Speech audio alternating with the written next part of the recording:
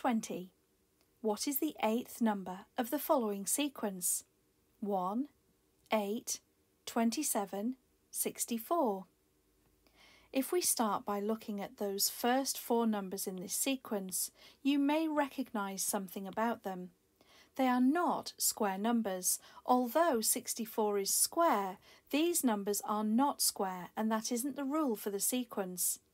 You should be able to recognise that because there is not a regular difference between each of the terms in the sequence, this is something to do with what happens to each term.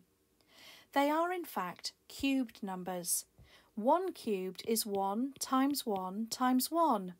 This, of course, is 1. 8 is 2 cubed, 2 times 2 times 2. That makes 8. 27 is 3 cubed, 3 times 3 times 3. And 64 is 4 cubed, 4 times 4 times 4. We're asked in this question to find the eighth number in this following sequence. If the first number is 1 cubed, the second number is 2 cubed, and so on, then we know that the eighth term in the sequence will be 8 cubed.